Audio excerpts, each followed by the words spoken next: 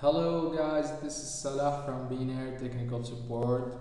Today I'd like to introduce the new feature for the BeanScape software, SNTP.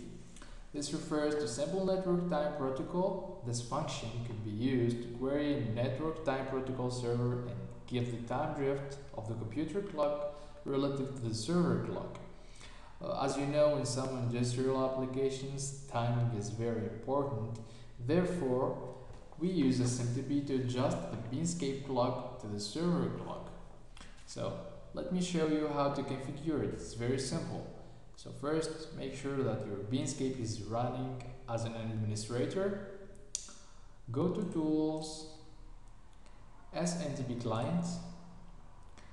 Here you see that Update Local Date Time is disabled, so I have to enable it by putting True.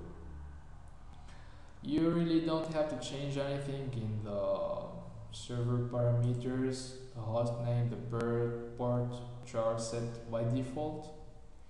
I can carry the server, and of course I can display the right server time.